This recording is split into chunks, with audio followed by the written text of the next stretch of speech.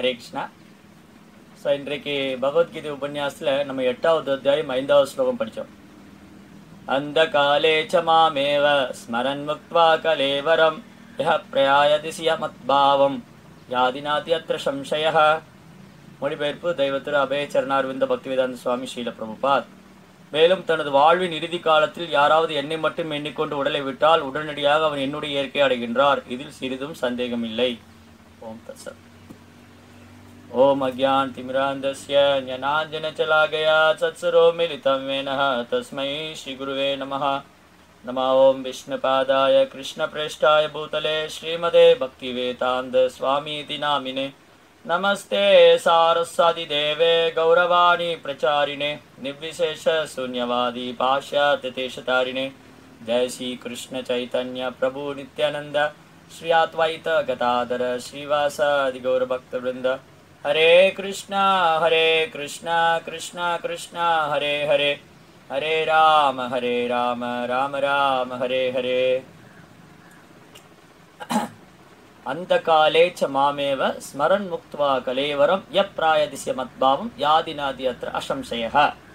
அசம்சயகனா சந்தேகம் வேண்டாம். பகவான் சந்தேகம் வேணான்னு சொல்றாரு. என்ன சந்தேகம் வேண்டாம்? அந்த காலே அப்படின்னு இறக்கும் தருவாய். இறக்கும் தருவாய் மாம் ஏவ ஸ்மரன், ஸ்மரண நினைத்து கொண்டு. ஸ்மரன் என்றால் ஸ்மரணம்னா நினைக்கிறது. யாராவது இந்த உடலை விடக்கூடிய நேரத்தில் பகவானை நினைச்சுட்டே, பகவானை எண்ணிக்கொண்டு இந்த உடலை விட்டார்களே, ஆனால் நம்ம இந்த உடலை விடும்போது பகவானை நினைச்சுட்டே உடலை விட்டால் என்ன நிலை அடைவோம் அப்படிங்கிறத இந்த ஸ்லோகத்தில் பகவான் சொல்றார். அந்த காலேச்ச மாமேவ ஸ்மரன் முக்த்வா கலேவரம் யப்ராயதிச மத் பாவம். அந்த பாவத்தோடைய பகவானை எண்ணிக்கொண்டே இந்த உடலை விடும்போது யாதி நாதி அத்திர அசம்சயக, சந்தேகம் வேண்டாம், அவரை அடையலாம், பகவானை அடைஞ்சிடலாம். இப்போ பிரச்சனை என்னென்னா அவரை நினைக்கிறது தான் பிரச்சனையே இல்லையா? நம்ம ஸ்மரன்னா நினைக்கிறது. நம்ம இப்போ எந்த உணர்வோடு வாழ்கிறோமோ, எந்த சிந்தனையோடு இப்போ இருக்குமோ அதுதான் மரணத்தின் போது. இப்போ பரீட்சை இருக்கு இல்லையா? பரீட்சை எப்படி? குழந்தைகளுக்கு முழு ஆண்டு தேர்வு வருது, ஆனுவல் எக்ஸாம். ஆனுவல் எக்ஸாமில் வந்து இந்த குழந்தையோடைய பர்ஃபார்மன்ஸ் வந்து அந்த ஹோல் இயரோடைய அந்த குழந்தை எந்த அளவுக்கு ட்ரை பண்ணியிருக்காங்க, எந்த அளவுக்கு முயற்சி பண்ணி படிச்சிருக்காங்க, எந்த அளவுக்கு கவனமாக இருந்திருக்காங்க. ஆனுவல் எக்ஸாமில் முழு ஆண்டு தேர்வில் நல்ல மதிப்பெண் பெறணும். ஒரு குழந்தை வந்து நல்ல மதிப்பெண் பெறணும்னா அந்த ஆண்டு முழுவதுமே வந்து அவங்க கடினமாக உழைக்கணும். அதுக்காக கடினமாக உழைக்கணும். நேரம் தன்னுடைய சக்தி எல்லாம் அதில் தன்னுடைய சிந்தனை ஸ்மரணம் முழுவதும் அந்த படிப்பில் இருக்கணும். அப்போ தான் ஒரு குழந்தை எந்த அளவுக்கு தன்னுடைய ஞாபக சக்தி, நினைவாற்றல், தன்னுடைய மனம், புத்தி எல்லாம் அந்த புஸ்தகத்தில் போட்டு முழுமையாக படிக்கிறாங்களோ அதோடைய ரிசல்ட்டு தான், அதோடைய விளைவு தான் அந்த ரிசல்ட்டு சொல்கிறோம் இல்லையா? அதோடைய மதிப்பெண் பட்டியல் இறுதியில் வருது. ஸோ அதில் நல்லா படிக்கக்கூடிய குழந்தைங்க நல்ல மதிப்பெண் வாங்குறாங்க, சுமாராக படிக்கக்கூடிய குழந்தைங்க சுமாரான மதிப்பெண் வாங்குறாங்க, சரியாக படிக்காதவங்க குறைந்த மதிப்பெண் வாங்குறாங்க, சிலர் ஃபெயில் ஆகிடுறாங்க, தோற்று போயிடுறாங்க. இது ஜட உலக வாழ்க்கையில் நம்ம பார்க்குறோம் இல்லையா? அன்றாட வாழ்க்கையில் குழந்தைகள் படிப்புக்கு தகுந்த போல் மதிப்பெண் கிடைக்குது. படிப்பில் மட்டும் இல்லை, எல்லா விஷயமும் அப்படி தான். உழைப்பதிலாகட்டும், சம்பாதிக்கிறது, வியாபாரம் செய்கிறது, எந்த ஒரு செயல் எடுத்துட்டாலும் அதில் நம்மளை முழுமையாக ஈடுபடுத்திக்கணும். நம்முடைய மனம், புத்தி எல்லாம் ஈடுபடுத்தினா தான் அதில் நம்ம அந்த வியாபாரத்துலேயோ இல்லை உழைப்புலையோ அதுக்கு உண்டான பலனை நம்ம பெறுவோம். 100% நம்ம முழுமையாக அதில் ஈடுபட்டோம்னா அதுக்கு உண்டான பலன் அடைவோம். பாதி ஈடுபாடு பட்டால் அதுக்கு உண்டான பலன் அடைவோம். சரியாக பண்ணலைன்னா நம்ம அதோட பலனை முழுமையாக அனுபவிக்க முடியறதில்ல. வியாபாரமாகட்டும், தொழிலாகட்டும், எதுவாக இருந்தாலும். இப்போ முதலாளிக்கு தெரியும், முதலாளி தொழிலாளி, ஓனர், லேபர் இருக்காங்க, ஒர்க்கர் இருக்காங்க. ஸோ ஒர்க்கர் டெடிக்கேட்டடாக ரொம்ப தன்னுடைய வாழ்க்கை அர்ப்பணி செய்யும்போது இந்த முதலாளிக்கு தெரியுது இந்த வேலைக்காரர் நல்லா வேலை செய்கிறாரு, அதனால தான் கம்பெனி முன்னேற்றம் அடையுது. அதே போல் நம்ம ஒரு பிஸ்னஸ் பண்ணும்போது பார்த்திங்கன்னா நம்ம எந்தளவுக்கு அதில் ஈடுபாடோட நம்பிக்கையோட முழுமையாக இறங்கி செயல்படுறோமோ அதுக்கு உண்டான பலனை படுறோம். இது சாதாரண பௌதிக விஷயத்திலே பார்க்குறோம். சாதாரண பௌதிக வாழ்க்கையில் அடிப்படை விஷயங்களில் மதிப்பெண் பெறுவது, மார்க் வாங்குறதுலாகட்டும், குழந்தைகள் மதிப்பெண் பெறுவதாகட்டும், இல்லை நம்ம வியாபாரம் செய்வதாகட்டும், இல்லை பொருளாதார முன்னேற்றமாகட்டும், எதுவாக இருந்தாலும் வாழ்க்கையில் நம்ம எந்த அளவுக்கு முழு ஈடுபாடோட நம்ம மனது புத்தியை வந்து நம்ம இணைச்சிக்கிறோமோ, எந்த அளவுக்கு நம்ம சக்தி அதில் வந்து நம்ம பிரயோகிக்கிறோமோ அதுக்கு உண்டான பலனை நம்ம அனுபவிக்கிறோம். கரெக்ட் இல்லையா? எல்லாரும் அப்படி தான் பண்ணணும். அப்போ சாதாரண பௌதிக வாழ்க்கை இவ்வளோ இருக்கும்போது ஆத்மீக விஷயத்தில் நம்ம எந்த அளவுக்கு நம்மளை முழுமையாக ஈடுபடுத்திக்கிறோமோ அந்த அளவுக்கு அதுக்கு உண்டான பிரயோஜனம் நமக்கு கிடைக்கும். இப்போ எப்படி பரீட்சையை வந்து ரிசல்ட் வந்து இறுதியாக அந்த ஒரு வருஷம் ஃபுல்லாக பண்ணினதோடைய ரிசல்ட் வந்து இறுதியில் ஆனுவல் எக்ஸாமில் தெரிஞ்சிருது இல்லையா? அந்த மாதிரி தான் மரணம்ங்கிறது நமக்கு ஒரு டெஸ்ட்டு. மரணம்ங்கிறது பரீட்சை. இந்த உலகத்தில் மரணம் அடையாத நபர்கள் யாராக இருக்காங்களா? இல்லை, இந்த பிறக்கப்பட்ட அனைத்து ஜீவாத்மாவுக்கும் மரணம் நிச்சயம். பிறக்கப்பட்ட அனைவரும் மரணம் அடைகிறாங்க. ஈவன் பிரம்மா உட்பட பிரம்மா உட்பட அனைத்து தேவர்களும் இந்திரன் சந்திரன் இந்த 33 கோடி தேவதைகள் பிரம்மா உட்பட அனைவருக்கும் ஒரு நாள் மரணம் நிச்சயம். அப்போ இந்த மரணத்தை வந்து யாராலும் வெல்ல முடியாது. உதாரணத்துக்கு இரண்யகசிபு விரும்பினாரு மரணமே வரக்கூடாதுன்னு, ராவணன் விரும்பினார் மரணம் அடையக்கூடாதுன்னு. ஆனால் பிரம்மதேவனால் அந்த வரங்களை வழங்க முடியல. ஏன்னா பிரம்மாவுக்கே நீண்ட ஆயுள் இருக்கு. அவரு ஒரு நாள் விஷ்ணுவோடைய உடலில் போயிட்டு திரும்பியும் படைக்கப்படுறாங்க தேவர்கள்லாம். அதனால இந்த பூமியில பிரம்மலோகம் வரைக்கும் போனாலும், அதனாலதான் கிருஷ்ணா இதே அத்தியாயத்துல பின்னாடி சொல்ல இருக்கிறார், ஆ பிரம்ம புவனாலோக புனராவர்த்தி நோஜுனஹா மாமு பேத்தியத்து கௌந்தைய புனர்ஜென்ம நா வித்தியதே. அர்ஜுனா, இந்த உலகத்துல பிரம்மலோகம் வரைக்கும், பிரம்மலோகம் தான் மிக உயர்ந்த கிரகம் இந்த பூமியிலேயே, இந்த பௌதிக கிரகங்கள்லயே. அப்ப பிரம்மலோகம் வரைக்கும் ஒருத்தர் ஏற்றம் பெற்றா கூட அவரு திரும்பி இங்க வந்துருவாங்க, அவருடைய புண்ணியம் எல்லாம் முடிஞ்சதுக்கு அப்புறம். இப்போ பிரம்மலோகத்துக்கு போனாலே திரும்ப வரணுங்கிறத சொல்லும்போது மற்ற கிரகங்களை பற்றி பேச வேண்டியதே இல்லை. அப்போ பிரம்மலோகம் வரைக்கும் போனாலும் திரும்ப இந்த ஜட உலகத்துக்கு வந்துடுறாங்க. ஆனால் என்னுடைய உலகத்தை அடைந்தால் திரும்ப இங்கே வருவதில்லை, பகவானுடைய உலகத்தை அடைந்தால் திரும்ப இங்கே வருவது. அதனால தான் அந்த காலேச்ச. ஸோ மரணத்தின் தருவாயில், மரணம் வரக்கூடிய சமயத்தில் யார் ஒருத்தர் பகவானை நினைச்சு இந்த உடலை விடுறாரோ அவர் கட்டாயம் பகவானை அடைகிறார். இதுக்கு முன்னாடி ஸ்லோகத்தில் பார்த்தோம் இல்லையா, அந்தவத்து பலம் தேஷாம் தத்பவத் அல்பமேதஷாம் தேவான் தேவஜயாதி மக்தாயாதி மாமபி. 7வது அத்தியாயத்தில் சொன்னார் கிருஷ்ணா, 23rd ஸ்லோகால. அந்தவத்து பலம் தேஷாம் தத்பவத் அல்பமேதஷாம். பௌதிக தேவைகளுக்காக போய் ஜனங்க சிறு தேவதை வழிபடுறாங்க. அந்த தேவதை வழிபடுறவங்க அந்த உலகத்துக்கு போவாங்க. என்னுடைய பக்தன் என்னுடனே வாழ்வார்ங்கிறது. தேவான் தேவயஜோ யாந்தி தேவான் தேவயஜோ யாதி மத் பக்தா யாதி மாமபி. என்னுடைய பக்தன் என்னுடனே வாழ்வார்ங்கிறார். தேவதை வழிபடுறவங்க அந்த உலகத்துக்கு போவாங்க. இப்போ நம்ம எந்த மாதிரி உணர்வோடு செயலாற்றுமோ அதுக்கு தகுந்த மாதிரி அடுத்த உடல் அந்த நம்ம தான் தீர்மானிக்கிறோம் இல்லையா. நம்ம படிக்கிறத வச்சு தான் நம்ம மதிப்பெண் தீர்மானிக்கப்படுது. நம்முடைய மதிப்பெண் வந்து அரசாங்கமோ இல்லை அரசு ஊழியர்களோ இல்லை டீச்சர்ஸோ போடுறதில்ல. அவங்க நம்ம செஞ்சதுக்கு உண்டான மதிப்பெண் கொடுக்குறாங்க. அதை வந்து நம்ம என்ன எழுதியிருக்கோமோ அதுக்கு உண்டான வேல்யூவேஷன் கொடுக்குறாங்க இல்லையா, அதுக்கு உண்டான மதிப்பு கொடுக்குறாங்க. அதுபோல தான் நம்ம இந்த வாழ்க்கையில் எந்த உணர்வோடு வாழ்ந்துட்டு இருக்கோமோ அதுதான் அடுத்த உடலுக்கு காரணமாக அமையுது. அந்த காலேச்ச இறக்கும் தருவாயில் மரணம் சம்பவக்கூடிய நேரம். மரணங்கிறது ஒரு டெஸ்ட், ஒரு பரீட்சை. ஸோ இந்த பரீட்சை இப்போ நம்ம குழந்தைகளுக்கு தெரியும், ஆனுவல் எக்ஸாம் இயர் எண்டிங்கில் தான் வரும் இல்லையா. மே மாதத்தில், ஏப்ரலில், மார்ச்சில் தான் வருது. கரெக்ட். ஆனுவல் எக்ஸாம் இந்த முழு ஆண்டு தேர்வு மார்ச்சில் தான் வருது. ஜூன் மாதம் ஸ்கூல் திறந்துடுது. அப்போ ஜூன்லேருந்து அவங்க ட்ரைனிங் எடுத்துக்கிட்டே இருக்காங்க. First midterm, second midterm, quarterly, half yearly, இந்த மாதிரி அடிக்கடி பரீட்சை வச்சுட்டே இருக்காங்க. ஏன்னா அந்த ஆனுவல் எக்ஸாமுக்கு தயாராகணும். இப்போ இதில் வந்து நமக்கு தெரிஞ்சிருது இந்த எக்ஸாமெல்லாம் இது first time test, second time test, இதெல்லாம் ஓகே பரவாயில்ல, இதை வந்து ஒரு பெரிய இது கிடையாது. ஆனால் ஆனுவல் எக்ஸாம் தான் ரொம்ப முக்கியம். அதில் நமக்கு தெரியும் ஆனுவல் எக்ஸாம்னு ஒன்று இருக்குது. அது வர வரைக்கும் நம்ம வந்து இந்த எக்ஸாமெல்லாம் ஒரு பெரிய பொருட்டில் ஜஸ்ட்டு நம்மளை ட்ரைனிங் பண்ண, நம்மளை பயிற்சி கொடுக்கறதுக்காக அப்படி வைக்கிறாங்க. ஆனால் மரணங்கிற பரீட்சை எப்போ வரும்னு தெரியாது இல்லையா. நமக்கு தெரியுமா மரணம் வந்து இன்றைக்கி வந்துடுமா, நாளைக்கு வருமா, 2 நாள் கழிச்சு வருமா, 2 வருஷம் கழிச்சு வருமா, இல்லை 20 வருஷம் கழிச்சு வருமா, யாருமே சொல்ல முடியாது. ஜென்ம மிருத்யு ஜராவியாதி துக்கதோஷானு தர்ஷனஹா. பிறப்பு இறப்பு முதுமை நோய் எல்லாம் வந்து துன்பம். அந்த பௌதிக உலகமே இதில் தான் மிருத்யு லோகம், மரணத்தை நோக்கி நம்ம போயிட்டு இருக்கோம். அதனால வேதம் சொல்லுது அசத்தோமா சத்கம. அசத்னா உண்மை இல்லை, உண்மை இல்லாத இடத்துலேருந்து உண்மையான இடத்துக்கு வாங்க. தமசோமா ஜோதிர்கம. இருளில் இருந்த பிரதேசத்துலேருந்து எப்பவுமே பிரகாசிக்கூடிய கிரகத்துக்கு வாங்க. மிருத்யோமா அமிர்தம். இந்த மரணத்தின் பாதையில் போயிட்டு இருக்கணும், மரணம் இல்லாத பாதைக்கு வாங்க. இப்படி வேதங்கள் நம்மளை பரிந்துரைக்கும். அப்போ நம்ம மரணத்தை நோக்கி போயிட்டு இருக்கோம் ஒவ்வொருத்தரும் மரணத்தை நோக்கி போயிட்டு இருக்கோம். அப்போ இந்த மரணம் எப்போ வேணாலும் நமக்கு வரலாம். அப்போ நம்ம எனி டைம் இந்த உடலை விட தயாராக இருக்கணும். சில நேரங்களில் நோய்வாய்ப்பட்டு இறந்து போகலாம், சில நேரங்களில் இயற்கையினுடைய சீற்றத்தினால் இறந்து போகலாம் இல்லையா. நமக்கு தெரியுமா என்ன எப்போ பூகம்பம் வரும், எப்போ புயல் வருது. வேணா விஞ்ஞான முன்னேற்றத்தை வச்சு அறிவிக்கலாம். இதோ இப்போ கொஞ்ச நாளில் புயல் வந்துடும், இந்த புயல் வரப்போகுது, கரையை கடக்க போகுது, கரையை கடந்து வரப்போகுது, இதெல்லாம் சொல்லலாம். இந்த காஜா புயல் வருது, ஒக்கி புயல் வருது, பானி புயல் வருதுன்னு சொல்லலாம். ஆனால் அதுலேருந்து நம்மளை காப்பாற்றிக்க முடியுமா? ஊரை விட்டு ஓடலாம். ஆனால் பெரிய அளவில் சேதம் அடையும்போது எங்கே போனாலும் அந்த புயல் துரத்தி தானே வரும்.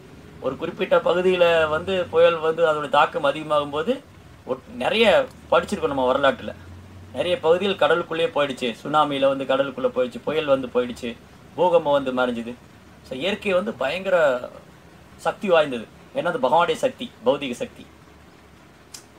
அதனால செயற்கையான முறையில் எதுவும் தப்பிச்சிக்க முடியாது. நம்ம எப்பவுமே நம்மளுடைய வாழ்க்கையை தக்க வச்சுக்க போராடிக்கிட்டு இருக்கோம். அப்போ இந்த மாதிரி மரணத்தை வந்து நம்ம வெல்ல முடியாது. மரணத்தை வெல்றதுக்காக நம்ம போராடிட்டு இருக்கோம். இப்போ விஞ்ஞானிகள்லாம் வந்து பிரபுபாதர் ரொம்ப அழகாக சொல்லுவார். விஞ்ஞானிகள்லாம் வேறு கிரகத்துக்கு போகிற முயற்சி பண்ணுறாங்க. இந்த கிரகத்தில் இவ்வளோ பிரச்சனை இருக்கு, ஏன் மரணம் வருது, மரணம் அடையாமல் இருக்கிறதுக்கு என்ன பண்ணுறது, இதெல்லாம் ஏன் அவங்களால செய்ய முடியல? ஏன்னா இது நம்மளுடைய சக்திக்கு அப்பாற்பட்டது, இது நம்மளால செய்ய முடியாது. அதனால மரணத்துக்கு நம்ம தயாராகணும், மரணத்திலிருந்து விடுபடணும். பிறப்பு இறப்புலேருந்து விடுபடுறது முக்தி. முக்தினா வந்து என்னது? பிறப்பு இறப்புலேருந்து விடுபடுறது, மரணத்திலிருந்து விடுபடுறது. ஆத்மா இந்த உடலை எடுத்துக்கிட்டு, ஆத்மாவுக்கு மரணம் கிடையாது. நான் ஜாயதே நான் மிரியாது. ஆத்மா பிறப்புதில் இறப்பதும் இல்லை. ஆனால் ஆத்மா இந்த ஜட உலகத்தில் வந்தோடனே இந்த ஜட உடல் எடுத்துட்டு பிறக்கிறோம் இறக்குறோம். நான் ஜாயதே நான் மிரியதே வா கதாச்சி நாயம் பூத்வா பவிதாவா நான் பூஜைக அஜோ நித்யோ சாஸ்வதோயம் புராணம் நான் ஹன்யதே ஹன்யமானின ஷரீரே. ஆத்மா பிறப்பதில்லை இறப்பதில்லை. நான் ஜாயதே நான் மிரியாது, எந்த காலத்திலும். அஜோ நித்தியம், அஜோ பிறப்பற்றது, நித்தியமானது, சாஸ்வதோயம் நிலையானது, புராணம் பழமையானது. இந்த உடல் அழியறதுனால ஆத்மா அழிவடைது கிடையாது. ஆனால் இதை நம்ம மறந்துட்டு நம்ம இந்த உடலோட அடையாளப்படுத்திட்டு பிறப்பு இறப்புங்கிற சக்கரத்தில் மாட்டிகிட்டே இருக்கோம், சுழண்டுகிட்டே இருக்கோம். இந்த பிறப்பு இறப்புலேருந்து விடுபடணும், மரணத்திலேருந்து விடுபடணும். மரணத்திலேருந்து விடுபடணும்னா அதுக்கு உண்டான பயிற்சி நம்ம எடுத்துக்கணும். அந்த காலேச்ச மாம ஸ்மரண நினைவில் கொள்றது. யார் ஒருத்தருக்கு பகவான் கிருஷ்ணருடைய தாமரை பாதங்களை பகவானுடைய பக்தி தொண்டில் நிலை பெற்றிருக்காங்களோ அவங்களால மரணத்தை ஜெயிக்க முடியும். முக்தி பிரதானாம் சர்வேஷம் விஷ்ணு ரேவ நஷம் செய்யக. மரணத்திலிருந்து பகவானால் மட்டும்தான் நம்மளை விடுவிக்க முடியும், வேற யாராலும் விடுவிக்க முடியாது. நீங்கள் தேவதைகிட்ட போய் நம்ம சரணடைஞ்சா கூட அந்த தேவதைகளே பகவானை நம்பி தான் இருக்காங்க. அவங்க கூட பிரளயம் வந்த உடனே எல்லாரும் பகவானுடைய உடலில் போய் திரும்ப படைக்கப்படுறாரு. பூதஸ்வாம கனேவாயம் பூத்வா பூத்வா பிரளியதே, திரும்ப திரும்ப படைக்கப்படுது, திரும்ப திரும்ப அழிக்கப்படுது. ஸோ இப்படி நம்ம மரணம்ங்கிறது வந்து ஒரு மிகப்பெரிய பரீட்சை நமக்கு. அந்த டெஸ்ட் எப்போ வேணாலும் வரலாம். இந்த ஆனுவல் எக்ஸாம் மாதிரி வருஷ கடைசியில் தான் வரும்னு சொல்ல முடியாது, எனி டைம் வரும். அப்போது நல்லா படிக்கக்கூடிய குழந்தைகளுக்கு ஆனுவல் எக்ஸாம் பற்றி பயம் கிடையாது. அதனால தான் நல்ல டேர்ம் டெஸ்ட்டில் குவார்டர்லி எக்ஸாமில் ஆஃபர்லி எக்ஸாம் நல்லா மார்க் வாங்கிடுறாங்க.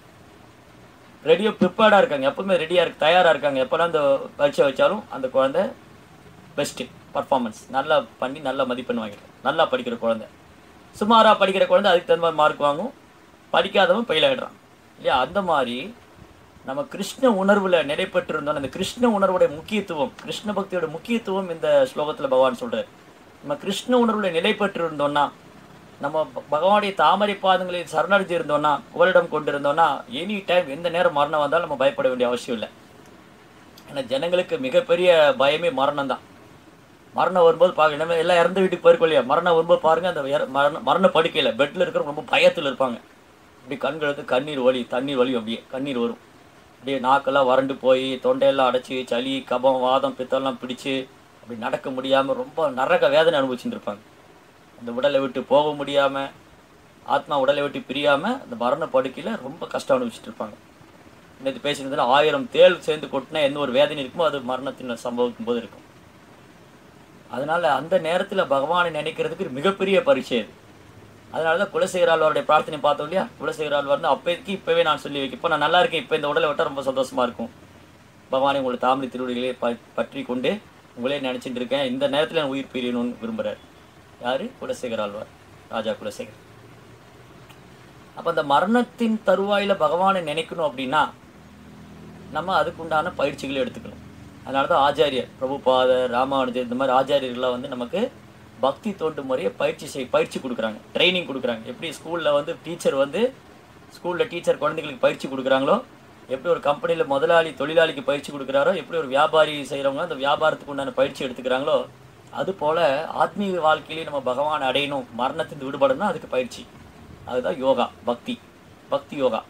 மற்ற யோக முறைகள் கடினமானது. பக்தி யோகத்தில் ரொம்ப சுலபமாக பகவானை அடைஞ்சிடலாம். மற்ற இப்போ ஞான மார்க்கமோ இல்லை கர்ம மார்க்கமோ இல்லை யோக மார்க்கத்தையோ நம்ம பின்பற்றணும்னா அதிலிருந்து விழுறதுக்கு வாய்ப்பு இருக்குது. ஆனால் பக்தி பாதைனாலே இது வீழ்ச்சியே கிடையாது, அது அடுத்தடுத்து முன்னேற்றம் தான். இப்போ பக்தி யோகம்னாலே பகவானோடு சம்மந்தப்பட்டது, பகவானை அடையிறதுக்கு மிக எளிமையான வழிமுறை. அந்த பிரபுபாதர் மாதிரி ஆச்சாரியர் வந்து பக்தி தொண்டு நமக்கு போதிக்கிறாங்க. தினமும் ஹரே கிருஷ்ணா ஜெபமாலை வச்சுட்டு ஹரே கிருஷ்ண கிருஷ்ண கிருஷ்ண ஹரே ஹரே, ஹரே ராம ராம ராம ஹரே ஹரே நாமம் ஜபிக்கிறது, ரோபாடி புஸ்தகங்களை வாசிக்கிறது, மரணத்தை பற்றிய எச்சரிக்கையாக இருக்கிறது, அதுக்கப்புறம் பகவானுக்கு சேவை பண்ணுறது, இந்த மாதிரி எண்ணற்ற பக்தி சேவைகளில் ஆச்சாரியர் பிரபுபாதர் நம்மளை ஈடுபடுத்துகிறார். அப்போ அந்த உணர்வு நம்ம வாழும்போது என்ன உணர்வு இருக்குமோ அதான் மரணத்து தருவாயில் வரும். இப்போ நல்லா படிக்கிற குழந்தைக்கு அந்த ஆனுவல் எக்ஸாமில் கொஸ்டின் பேப்பர் பார்த்தோன்னே கடை ஆன்சர் எழுதிடுவான்.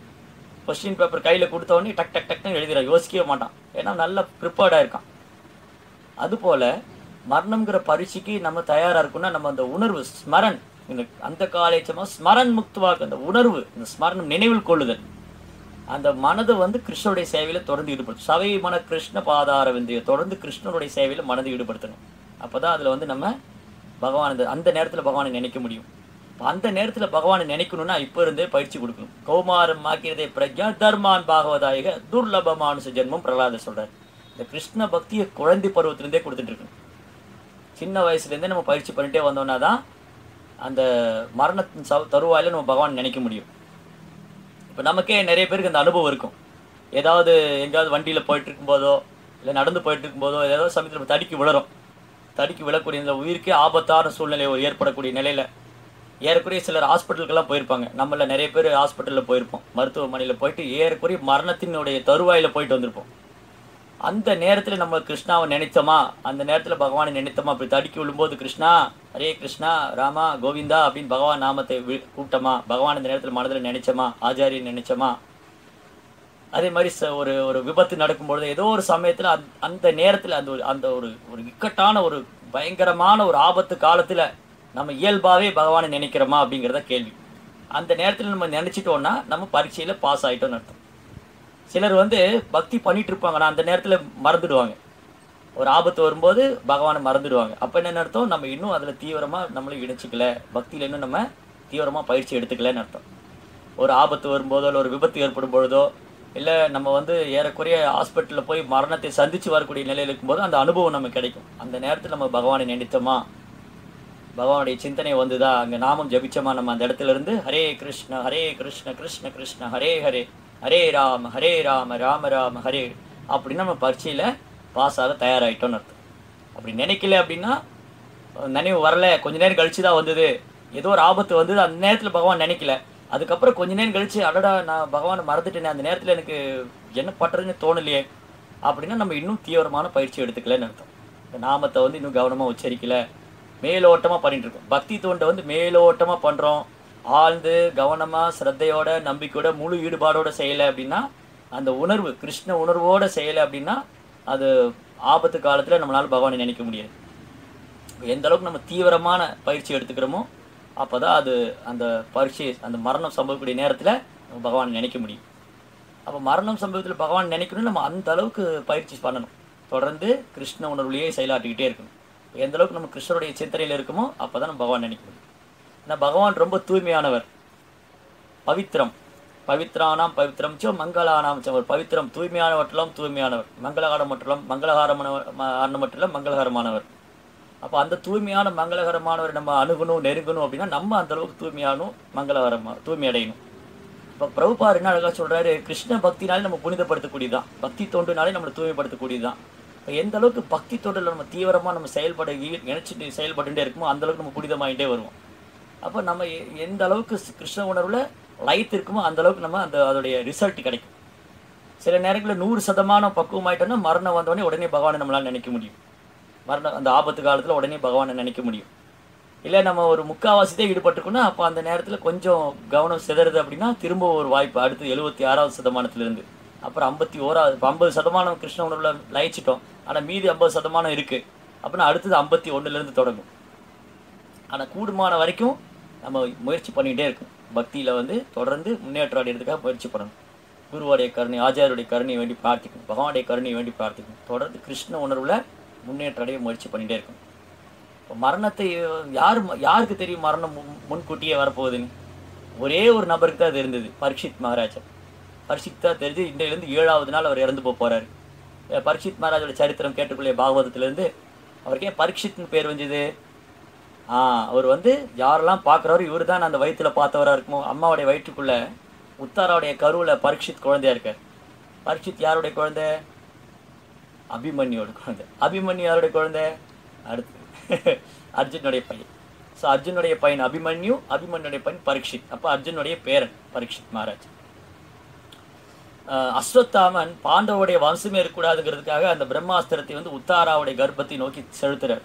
உத்தாராவுடைய கருவை நோக்கி பிரம்மாஸ்திரத்தை செலுத்துறாரு அஸ்வத்தாமன். இந்த ஒரு குழந்தை தான், ஒரு சிசு தான் பாக்கி அவங்க வம்சத்துல, பாண்டவர்களுக்கு அப்புறம் இருக்கக்கூடியது. இந்த வம்சமே இருக்கக்கூடாதுங்கிறதுக்கு பொறாமையில கோபத்துல அஸ்வத்தாமன் அந்த பிரம்மாஸ்திரத்தை செலுத்துறாரு உத்தாராவுடைய கருவை நோக்கி. என் உத்தரையும் திரௌபதியெல்லாம் சேர்ந்து பகவான் இடத்துல பிரார்த்தனை பண்றாரு, கிருஷ்ணா கிருஷ்ணா கோவிந்தா கோவிந்தா பாகி பாகி, ஏ ஆபத் பாண்டவா அநாத ரட்சகா பரந்தாமா, இந்த குழந்தை என்ன பாவம் செய்திருக்கு, இந்த குழந்தைக்கு ஏன் இந்த ஒரு ஆபத்து, தயவுசெய்து இந்த குழந்தையை காப்பாற்று, உங்களை தவிர யாரும் இந்த குழந்தையை காக்க முடியாது, நீங்க தான் எல்லாருக்கும் அடைக்கலம், பக்தர்களுக்கு நீங்க தான் அடைக்கலம் தருபவர் அப்படின்னு பிரார்த்தனை பண்றாங்க. யாரு? உத்தாரா, பரீட்சித்தோடைய அம்மா. இந்த உத்தாரா பிரார்த்தனை செய்தோடனே பகவான் இந்த எல்லோரு இதயத்திலும் கிருஷ்ணர் பரமாத்மாவா இருக்கார். இந்த அங்குலம் கட்டைவருடைய நுனி சைஸில் உள்ளதா இருக்கார். அந்த பரமாத்மா வயிற்றில் உள்ள போய் அந்த குழந்தையை காக்கிறார். விஷ்ணு ராதா, பரீட்சித்துக்கு இன்னொரு பேர் விஷ்ணு, விஷ்ணுவால் எப்பொழுதும் காப்பாற்றப்படுபவர், காக்கப்பட்டவர். அந்த விஷ்ணு அந்த கட்டைவரோட அங்குலம் சைஸ்ல இருந்தார். இந்த இவ்வளவுதான் இருந்தார், இந்த இவ்வளவு சைஸ் தான். ஸோ அந்த பகவானுடைய அந்த 4 கரங்கள், வனமாலை, அந்த ஃபாரஸ்ட் ஃப்ளவர், காட்டில் உள்ள மலர் மாலை அணிஞ்சிருந்தாரு. சங்கு சக்கர கதாதாரி, 4 கரங்களோட அப்படி மழைக்காலத்து ஒத்த நிறம், கண்கள்லாம் தாமரை இதழ் மாதிரி இருக்கு. அப்படி அவ்வளோ அழகு, தேஜஸ், மஞ்சள் நிற பீதாம்பர ஆடை உடுத்திருக்காரு. ஸ்ரீவஸ்தபுரி மார்பிள ஸ்ரீவஸ்தபுரி வைஜெயந்தி மாலை, அந்த கௌஸ்துப மணி அணிஞ்சிருக்காரு. இந்த குழந்தை அப்படியே பார்த்துட்டே இருக்காரு. ஏன்னா இந்த பிரம்மாஸ்திரோடைய உஷ்ணத்தை வந்து பகவான் தாங்கிட்டு அந்த குழந்தைய அந்த பிரம்மாஸ்திரத்தை ப்ரொடெக்ட் பண்ண, காப்பாற்றினார். ஏன்னா அடுத்த செகண்ட்ல அந்த பிரம்மாஸ்திரத்தை செயலிழக்க பண்ணிட்டு பகவான் மறைஞ்சிடுறாரு. இந்த குழந்தைக்கு திரும்பவும் அந்த பகவானுடைய அந்த ரூபம் மனதில் ஆழமாக பதிந்தது. பகவானுடைய தரிசனம் கிடைச்சிது, பகவானுடைய பாதுகாப்பு கிடைச்சிது. அந்த குழந்தை வெளியில் வந்ததுலேருந்து ஆராய்ச்சி பண்ண ஆரம்பிச்சிட்டார். யார் இந்த வயிற்றுக்குள்ள, நம்ம அம்மாவுடைய வயிற்றில் பார்த்து முதல் நபர் யாருன்னு யாரை பார்த்தாலும் பரீட்சை பண்ணிட்டார். அதனால தான் டெஸ்ட் பண்ணனால ஒரு பரீட்சித்னு பேர், பரீட்சித் மகாராஜ். ஸோ எப்படி அம்மாவுடைய வயிற்றுக்குள்ளே கருவாக இருக்கும்பொழுதே காக்கப்பட்ட மிக உன்னதமான பக்தர் பரீட்சித்.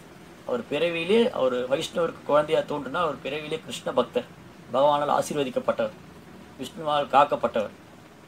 அந்த குழந்தை வந்தோடனே யுதிஷ்டிர மகாராஜ் அந்த குழந்தையை பற்றிய கற்றறிந்த தேர்ச்சி பெற்ற மிக சிறந்த ஜோதிட வல்லுநர்கள்ட்ட கேட்குறாங்க, இந்த குழந்தை எப்படி இருப்பாங்க, எங்கள் வம்சத்துக்கு புகழ் தருவாரா, இந்த குழந்தையோட ஆட்சி எப்படி, எங்களுக்கு அப்புறம் இந்த குழந்தை எப்படி இந்த நாட்டை நிர்வாகம் பண்ண போறாரு அப்படின்னு கேட்குறாரு. யாரு? யுதிஷ்டிர மகாராஜ். ஏன்னா இந்த பிராமணர்கள்லாம் வந்து வேத சாஸ்திரங்களை கவனித்து சொல்றாங்க, இந்த குழந்தை மிகச்சிறந்த அற்புதமான ஒரு ராஜ ரிஷியா திகழ்வர். தசரதர், ஜனகர், அம்பரீஷர், பிரகலாதர், பலி மகாராஜ் போன்ற எண்ணற்ற அற்புதங்கள், சிபி சக்கரவர்த்தி மாதிரி தானத்தில் சிறந்தவராகவும், பக்தர்களே பிரகலாதராகவும் சாஸ்திர தர்மங்களை பின்பற்றக்கூடிய மிக உன்னதமான ஆச்சாரிய பக்தராகவும் திகழ்வார் அப்படின்னு இந்த குழந்தையுடைய மகிமைகளை ரொம்ப அழகாக வர்ணிக்கிறாங்க அந்த பிராமணர்கள்லாம். என் யுதிஷ்டருக்கு ரொம்ப சந்தோஷம், தாங்களுக்கு வந்து இப்படி ஒரு வம்சத்தில் இப்படி ஒரு குழந்தை கிடைச்சதுக்கு ரொம்ப பாக்கியம். இதெல்லாம் சொல்லிட்டு அந்த பிராமணர் சொன்னாங்க, இந்த குழந்தை வந்து ஒரு பிராமண சிறுவனால் சபிக்கப்பட்டு தக்ஷகன், பாம்பனுடைய தலைவன் தக்ஷகனால தீண்டப்பட்டு அந்த உடலை விட்டு மிக உன்னதமான நிலை அடைவார், அதையும் சொன்னாங்க. எனிவே எதுவாக இருந்தாலும் அந்த குழந்தை வந்து மிக சக்தி வாய்ந்த குழந்தையா திகழ போகுதுங்கிறத தெரிஞ்சுட்டார் யுதிஷ்டிர மகாராஜ். ஏன்னா அதுக்கப்புறம் பாண்டவர்கள், இந்த பகவான் கிருஷ்ணர் இந்த பூமியில லீலை பண்ணிட்டு அவர் திரும்ப அவருடைய ஆத்மீக லோகத்துக்கு போயிட்டார். பாண்டவர்கள் இந்த உலக சக்கரவர்த்தி ஆக்கிட்டு அவர் திரும்ப பகவான் அவருடைய லீலையை முடிச்சுட்டு துவாபரயுகத்தினுடைய இறுதியில கிருஷ்ணா திரும்ப அவருடைய ஆத்மீக லோகத்துக்கு போயிட்டார். பகவானுடைய பிரிவு தாங்க முடியாம பாண்டவர்களும் பரீட்சித் மகாராஜா இந்த உலகத்துக்கு சக்கரவர்த்தி ஆக்கிட்டு அவங்களும் திரும்ப போயிட்டாங்க. 5000 வருஷத்துக்கு முன்னாடி இந்த உலகத்துக்கு சக்கரவர்த்தியா இருந்த பரீட்சித் மகாராஜ். பாரத பூமினா இந்த இந்தியா மட்டும் இல்லை, இந்தியாங்கிறது கூட பிரிட்டிஷ்காரங்க கொடுத்த பேர் தான். இந்த இந்துஸ்தான், இந்த இந்தியாங்கிறதெல்லாம் பிரிட்டிஷ்காரன் கொடுத்த பேர். ஆனால் இது வந்து பாரத பூமி, பாரத சக்கரவர்த்தி ஆட்சி செய்தது பாரத பூமி. இந்த பாரத பூமிங்கிறது இந்தியா மட்டும் இல்லை, இந்த ஒட்டுமொத்த நிலப்பகுதியும் பரீட்சித் மகாராஜுடைய கட்டுப்பாட்டில் இருந்தது 5000 வருஷத்துக்கு முன்னாடி. இப்போ புதுடெல்லி இருக்குல்ல, அதான் அஸ்தினாபுரம். எல்லா நாடுகளுக்கும், உலக நாடுகளுக்கும் தலைநகரமாக திகழ்ந்தது அஸ்தினாபுரம். செல்வத்திலும் வளத்திலும் எந்த ஒரு குறைவில்லாமல் ஒரு நீங்காத செல்வம், நீண்ட ஆயுளும் நிறைந்த ஒரு அற்புதமான நகரமாக திகழ்ந்தது இந்த பாரத பூமி. அந்த நேரத்தில் பரீட்சித் இந்த உலகத்துக்கே சக்கரவர்த்தியா இருந்தார். அவருடைய நேர்மை, அவருடைய தர்மம், அவருடைய அந்த பகவானுடைய பிரதிநிதியா இருந்து அவர் இந்த உலகத்தை ஆட்சி பண்றார் பரீட்சித் மகாராஜ். அவருடைய பொற்காலம் அவருடைய ஆட்சி. பரீட்சித் மகாராஜா வந்து மிக நேர்மையான மன்னராக இருந்ததுனால ஜனங்கள்லாம் இயல்பாகவே கிருஷ்ண பக்தி பண்ணாங்க. எல்லாரும் சந்தோஷமா வாழ்ந்தாங்க. போய் திருட்டு, கொலை, கற்பழிப்பு, எந்த ஒரு கஷ்ட சம்பவங்கள் கிடையாது, துஷ்ட சக்திகளே கிடையாது. மன்னருக்கு பயந்து எல்லாரும் நேர்மையாக வாழ்கிறாங்க. அவங்கவுங்க அவங்க தர்மத்தை கரெக்டாக பண்ணுறாங்க. பிராமணர்கள் அவங்க தர்மத்தை சரிவர பண்ணுறாங்க, வியாபாரிகள் அவங்க தர்மத்தை ஒழுங்காக பண்ணுறாங்க, சூதரர்கள் அவங்க தர்மத்தை, எல்லாரும் சமுதாயத்தில் ரொம்ப நேர்மையாக தன்னுடைய தர்மங்களை கடைபிடிக்கிறாங்க. ஆனால் பரீட்சித் மகாராஜாவுடைய காலத்தில் தான் கலியுகம் தொடங்க போகுது. பகவான் இந்த பூமியை விட்டு போனோடனே தாபரயுகம் முடிச்சு கலியுகம் தொடங்க போகுது. இருக்கிற யுகத்திலே ரொம்ப மோசமானது கலியுகம். அப்போ பரீட்சித் மாதிரி ஒரு மன்னர், நேர்மையான மன்னர் இருக்கும்போது கலி உள்ள நுழைய முடியல, கலியோடைய ஆதிக்கத்தை செலுத்த முடியல. இப்போ பரீட்சித் வந்து வீழ்ச்சி அடைஞ்சாதான் கலி உள்ள நுழைய முடியும். பரீட்சித் இருக்கிற வரைக்கும் கலி உள்ள வர முடியாது. அப்போ கலியுகம்ங்கிற அந்த யுக சக்கரம், காலச்சக்கரம் தொடரணும். அப்போ பரீட்சித் மகாராஜாவை இந்த பூமியிலேருந்து எடுத்துக்கிட்டாதான் கலியினுடைய ஆதிக்கம் வேகமாக பரவ ஆரம்பிக்கும். அப்போ பரீட்சித் ஆட்சி பண்ணும்போது கலி உள்ள நுழைய ஆரம்பிச்சிடுது. பரீட்சித்தோடைய நேர்மையான ஆட்சியினால கலி புருஷனை வந்து அவ்வளோ வேகமாக பரவ முடியல, உள்ள நுழைய முடியல. அப்போது என்ன ஆயிடுச்சு, ஒரு நாள் பரீட்சித் மகாராஜா வந்து அப்படியே நகர்வலம் வராரு, மாறு வேடத்தில். எல்லாரும் அவங்க கடமையை ஒழுங்காக செய்கிறாங்கன்னு பார்க்க நகர்வலம் வராரு. அப்போது ரொம்ப அசுத்தமான ஒருத்தன், ரொம்ப மோசமான உடை அணிஞ்சு அவன் ஒரு எருதையும் பசுவையும் அடிச்சுட்டு இருக்கான், கை காலெல்லாம் முறிச்சு அதை துன்பப்படுத்தின்னு இருக்கான். பார்த்தோன்னே பரீட்சித் மகாராஜாக்கு பயங்கரமான கோவம் வந்து தன் உடைவாளை உருவினார். அப்படி கண்கள்லாம் செவந்து போய் உடைவாளை உருவி அந்த சூதரனை தண்டிக்க போனார்.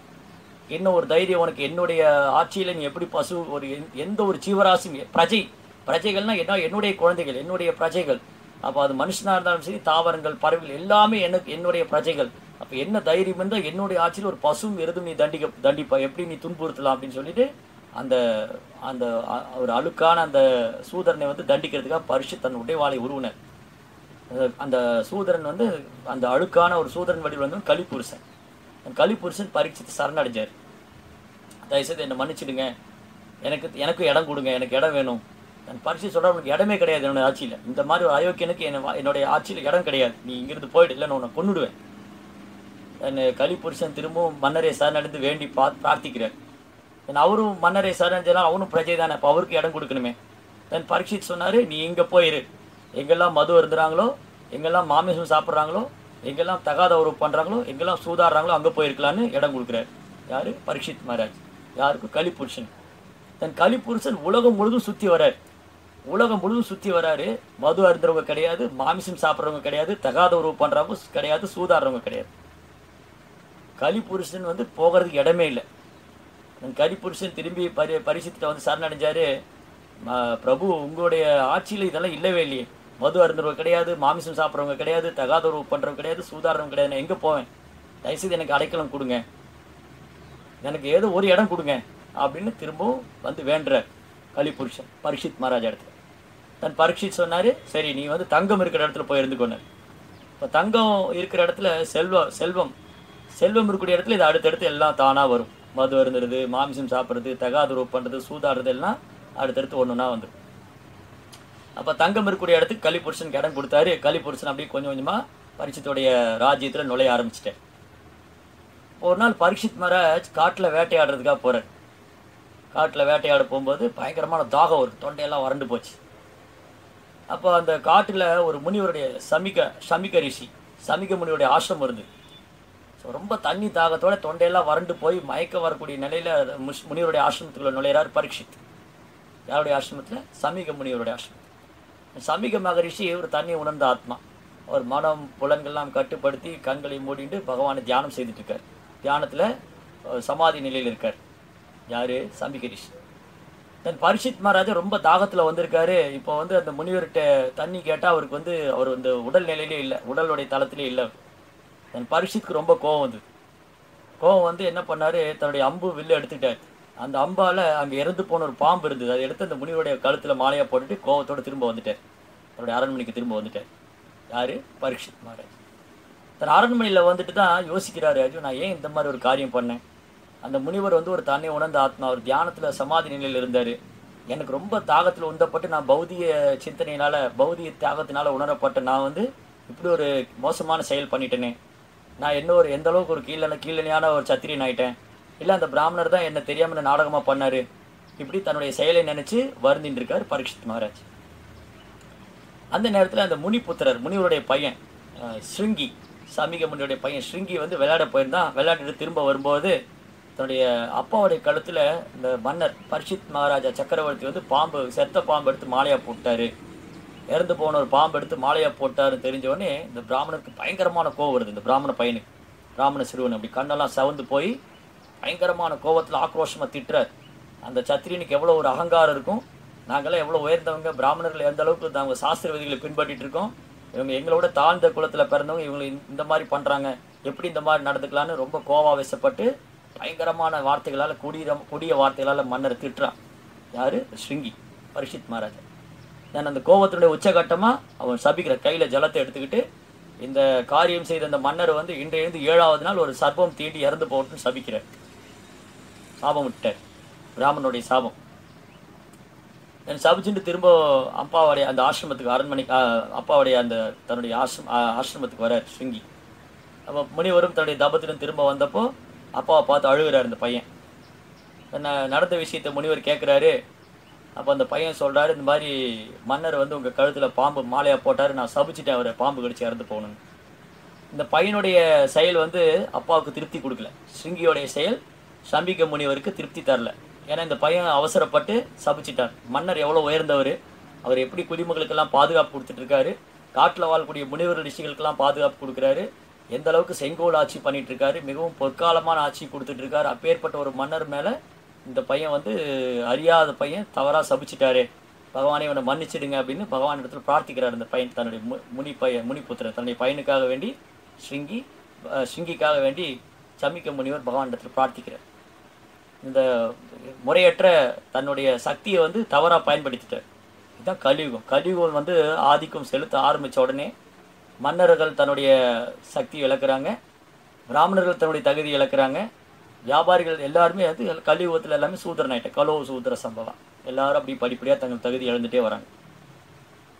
தென் முனிவரும் பகவான் இடத்துல பிரார்த்திக்கிறாரு, அந்த பகவான் மன்னருக்காக வேண்டி பிரார்த்திக்கிறாரு. இது என்ன செய்யறது, சாபத்தை திரும்ப பெற முடியாது, அந்த பையனுடைய சாபம் சபிக்கப்பட்டது தான். இது அரண்மனையில் இருக்கிற பரீட்சித் மகாராஜ் தெரிய வந்தது. இந்த மாதிரி அந்த பிராமண சிறுவன் சபிச்சிட்டாரு, இன்றையிலிருந்து 7வது நாள் பாம்புகளின் தலைவன் தக்ஷகன் தீண்டி நான் இறக்க போகிறேன்.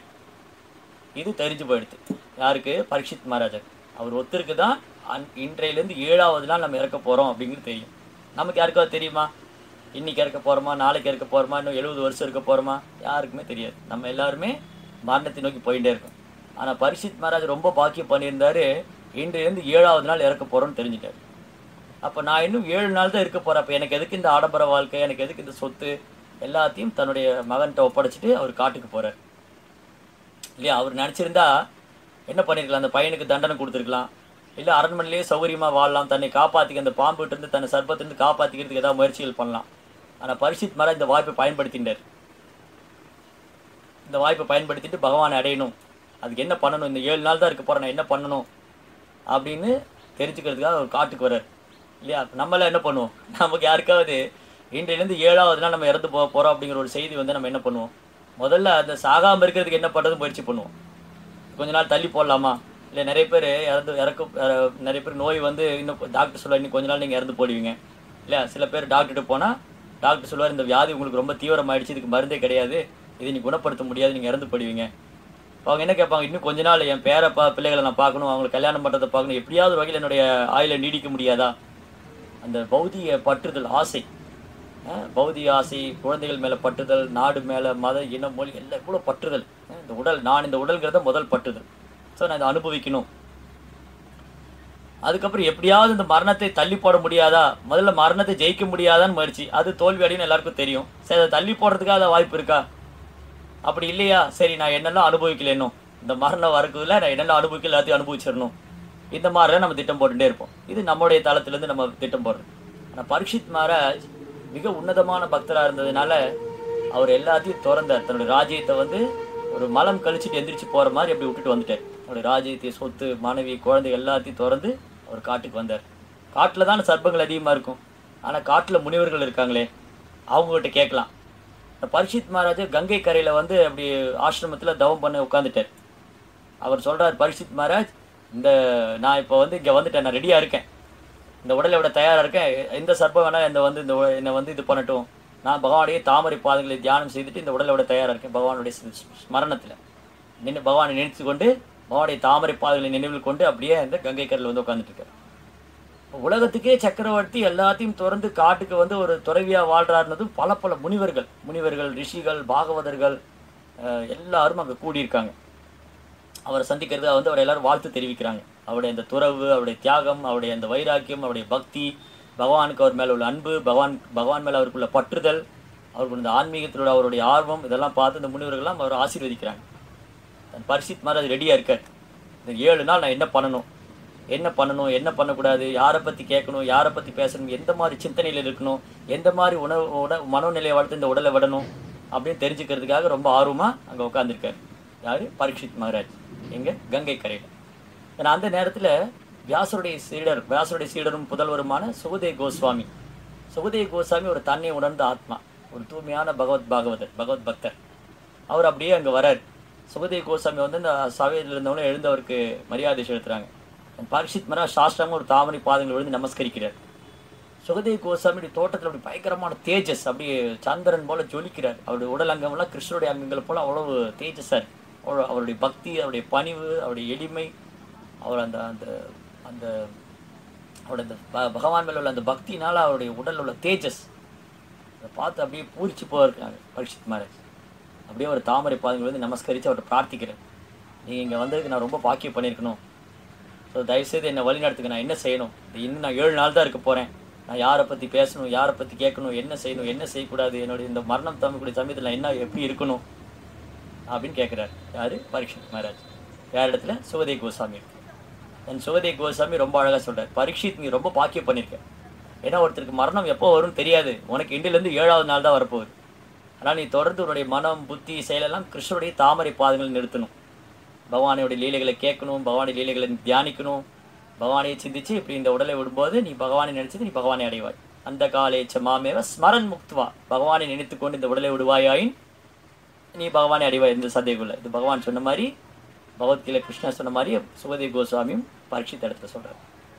அந்த உடனே ரொம்ப பணிவாக, அடக்கமாக, ரொம்ப அன்போட, ரொம்ப ஆர்வத்தோட பரீட்சித் வந்து கேட்குறார், பகவான் எப்படி இந்த பூமியில் அவதரிக்கிறார், என்னென்ன அவதாரம் பண்ணுறாரு, என்னென்ன லீலைகள் பண்ணுறாரு, தயவுசெய்து கூர்ந்து எனக்கு சொல்லுங்கள், நான் கேட்க ரொம்ப ஆர்வமாக இருக்கேன்.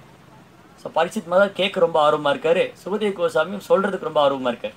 2 பேரும் மிகச்சிறந்த உதாரணம். ஸ்ரவணம், கீர்த்தனம். ஆத்மீக வாழ்க்கையில் முதல் படியே ஸ்ரவணம், 2வது கீர்த்தனம். ஸோ கேட்குறவுக்கு எந்த அளவுக்கு ஆர்வமாக இருக்காங்களோ அது மாதிரி சொல்கிறதுக்கு ஆர்வம் அதிகமாகும். ஸோ பரீட்சித் மகாராஜ் கேட்கறதுக்கு ஆர்வமாக இருக்கார்.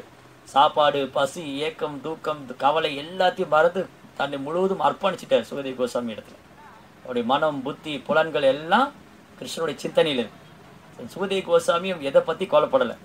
நான் பேசிகிட்டே இருக்கேன், எனக்கு தொண்டை வரணுமா, இல்லை சாப்பாடு கிடைக்குமா, எனக்கு தூங்க முடியுமா, எதை பற்றி இல்லை. அவர் 2 பேருமே தன்னையும் உணர்ந்த ஆத்மா.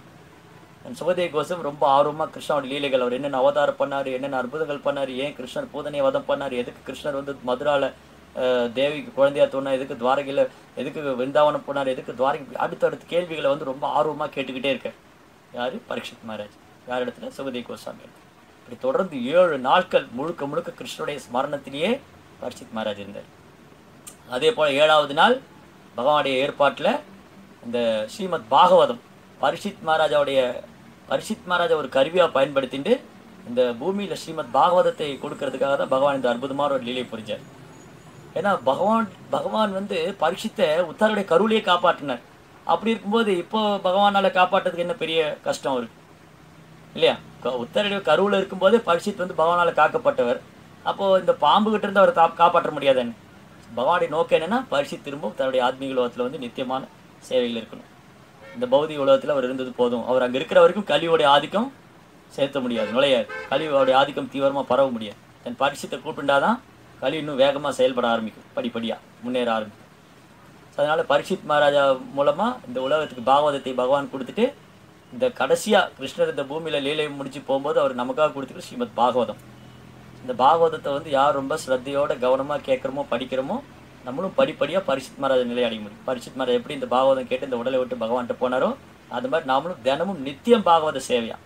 சும்மா அப்படி மரணம் வரும்போது படிச்சுக்கலாம்னு நினைக்கக்கூடாது. எப்போ மரணம் வரும்னு தெரியாது.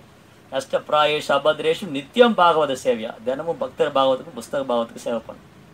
பகவதி உத்தம ஸ்லோகே பக்தி பகவதி நேஷ்டி. இதுதான் பக்தி நம்ம கொடுக்கக்கூடியது. ஸோ எப்படி உடலை விடக்கூடிய நேரத்தில் பகவான் நினைக்கணும்னா நம்ம தொடர்ந்து வாழும்போது நல்ல கிருஷ்ண பக்தி பண்ணிகிட்டே இருக்கணும்.